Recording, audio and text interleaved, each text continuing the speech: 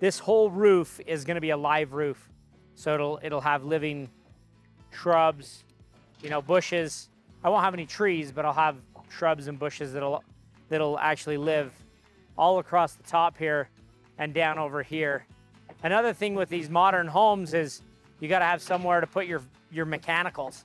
So on this particular home, we actually created a couple of mechanical areas, storage areas. So there's one here and one over there that we have for mechanicals.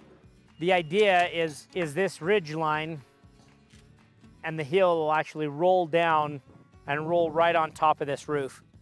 Same with over at the bunk. So it'll roll right down the ridge and right over the top of that bunk room roof. And these two will be live roofs as it comes down.